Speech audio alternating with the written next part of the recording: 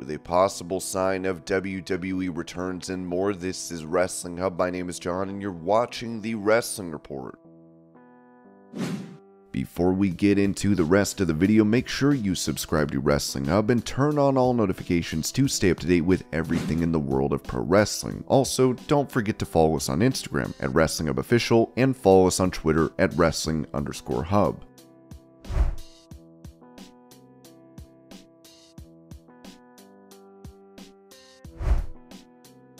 Talking about his experience in the cruiserweight division of WWE and being on the 205 live show, Ariya Daivari compared it to AEW, telling the latter company's Unrestricted podcast, "We were very proud of that show, even though it didn't get the love from the fans or even the office that it should have. The roster of guys, we got really tight. A lot of us are really close friends to this day. We just always busted our ass to make sure we had the best matches, and honestly, it's the vibe that I get a little bit from AEW. The tightness of the roster and how well we want to perform, because in AEW, maybe a lot of people do look at us as, oh, we're the second company. In WWE, in 205, at that point, we were like the third or fourth brand. So I love that our roster has this mentality. Our roster 205 has the mentality like, we'll show you guys."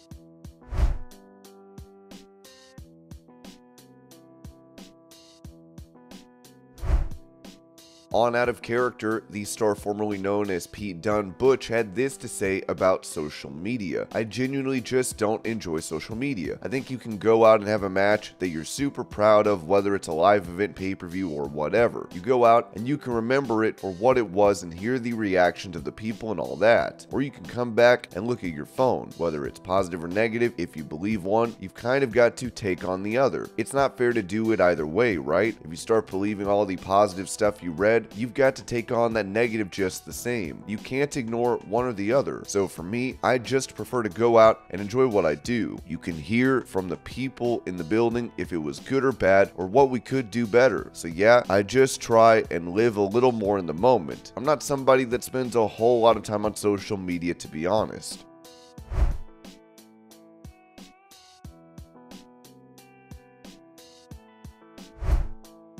Touching on representation in WWE, NXT North American Champion Wes Lee told the Getting Over Wrestling podcast that, "I know we have had a lot of progression with people of color in WWE over the years, and it's absolutely beautiful, and I am blessed to be part of that myself. But at first, it didn't seem like that was a possibility. There have been numerous people that have been knocked down a lot of doors to make it a lot easier for younger generations, for people of color to really be successful with this, and I am 100% a product of that, and hope that I can put that further along. Seeing certain individuals on my TV screen kind of put it into my mind that it was possible. R-Truths had an illustrious career across the board no matter where he was. Because of his talent, his ability, his charisma is off the charts, to the point where you can't keep a mic out of that man's hand."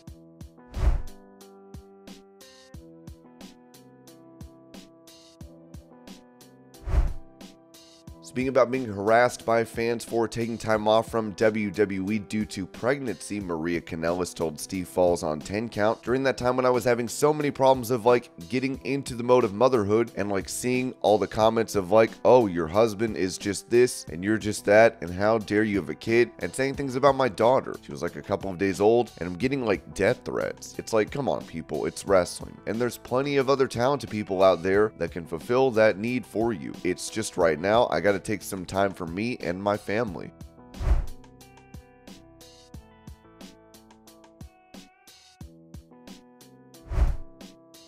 For an interview with Cultaholic, retired pro soccer player Adebayo Akinfenwa spoke about the talks he's had with WWE, saying there were conversations. There was truth in the conversations. My team sat down with their team. Me and Triple H had sent messages back and forth, but these were times when I was 100% concentrated on football. Now I'm retired, and I've said this, I was lucky enough to play for 22 years, but now I've finished. I'm going to try my hand at as many different things, and what lands, lands. I'm going to try and enjoy the next chapter of my life.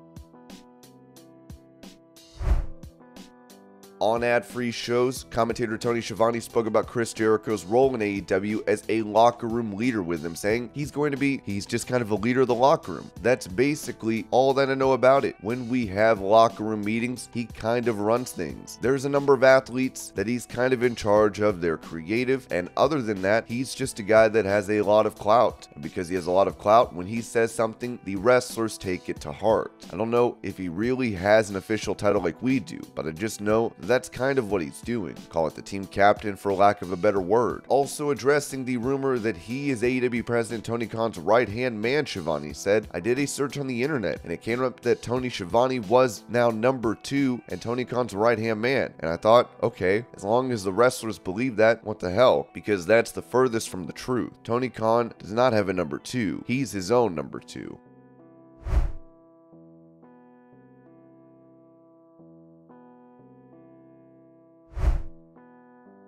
With Randy Orton out of action due to a back injury and not expected back till next year, WrestleVotes would tell Give Me Sport that when Randy went down, the plan was for him to come back and immediately turn on Matt Riddle. Maybe they don't have anything drawn out for Riddle now because they assume that Randy would be back by now.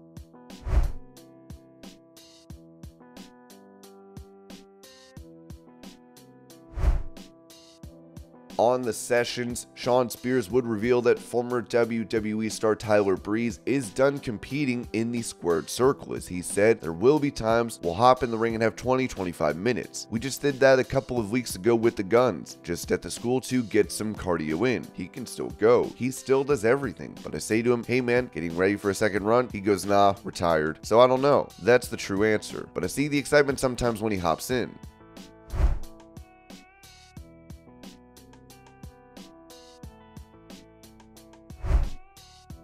Touching on Vince McMahon's final days as chairman and CEO of WWE, Dutch Mantel alleged on Smack Talk that he stopped caring. Triple H took his time and turned it around. Now it has so much positivity to it, and it took just a good person who understands the wrestling business and storytelling, because I don't think Vince gave a crap. He was making money and he was, hey, I'm on rest, you guys figure it out. I think he put the personal feelings to it that he might just not like this guy because of a personal reason. I'm not saying that's what happened. I don't think he wanted to be sat down and told this long storyline. You do this for 50 years and you get burned out.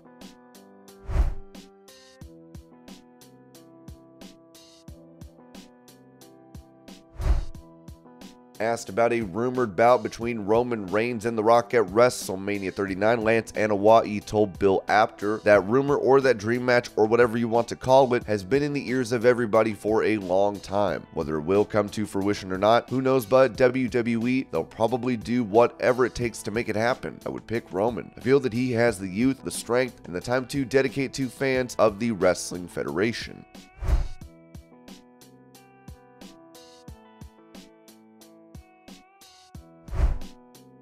Speaking about reports of WWE getting rid of themed events like Hell in a Cell, Dave Meltzer said on Wrestling Observer newsletter that regarding rumors of concept changes in pay-per-views next year, the only thing we were told was, as a general rule, there will be less themed pay-per-views. The story going around as an example is that no show will be designated Hell in a Cell, for example, months ahead of time, but that the Hell in a Cell match would be used not on a specifically planned date, but when a storyline feud reached the point that a Hell in a Cell match was needed. But even that in specific wasn't confirmed. Past that story could be accurate, as Paul Levesque is trying to shape a new course and a new presentation, and he wants to forge ahead not in copying Vince McMahon, but in his own direction.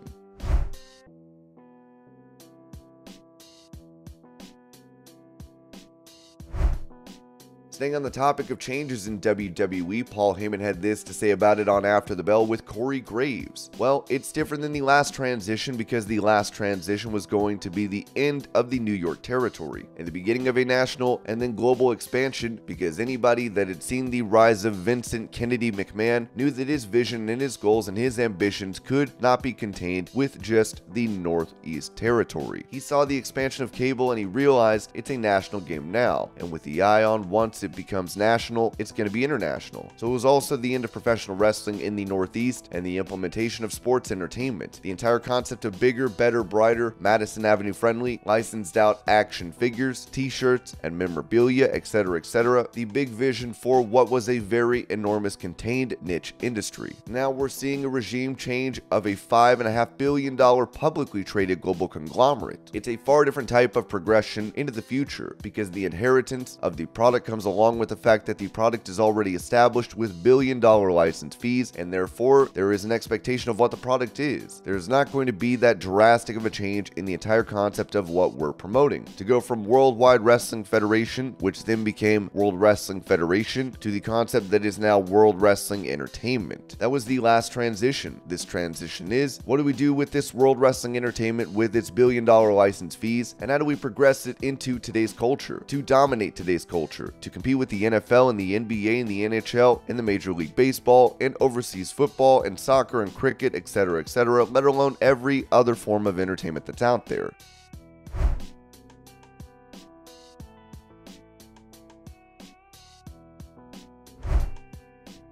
As many fans are wondering when Sasha Banks and Naomi will return to WWE, especially given the new regime, it has been announced that they've had to pull out of a non-affiliated event. This notification is a Vulture Festival event update. Due to an unforeseen scheduling conflict, Mercedes Varnado and Trinity Fatu are no longer able to participate in their event on Saturday, November 12th at 8 p.m. We will go ahead and refund your purchase automatically, and please respond to this email if you prefer to exchange for another Vulture Festival ticket. We appreciate your understanding. And this was your pro wrestling news update. I hope you're all having a great day. Thank you so much for watching, and I'll see you later.